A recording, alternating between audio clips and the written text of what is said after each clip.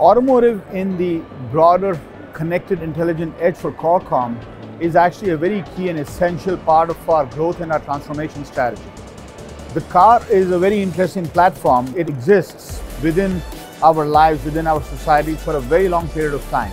So it creates a variety of different use cases across transportation, across mobility, across consumer usage, and really is a very good definition of how we think about the connected intelligent edge. If you think about a next generation vehicle that is electrified, it cannot really exist without being connected to the cloud.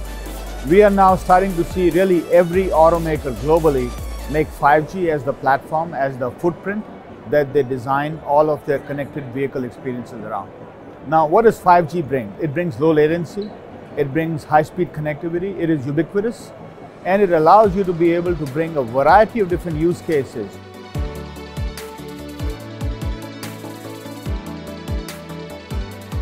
Software-defined vehicle is an evolution in the architecture of the car, the digital chassis of the car, so that is based on a single hardware, a central compute that is able to be configured in terms of feature set and performance by software.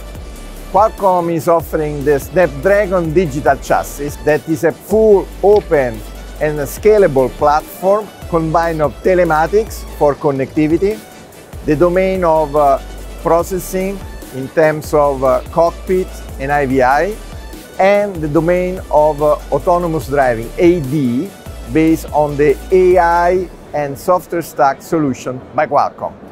The European market and the European automakers are very advanced in innovation, so the software-defined vehicles are happening here with all the major brands, are investing a lot in upgrading the architecture of the car to embrace the software-defined vehicle platform.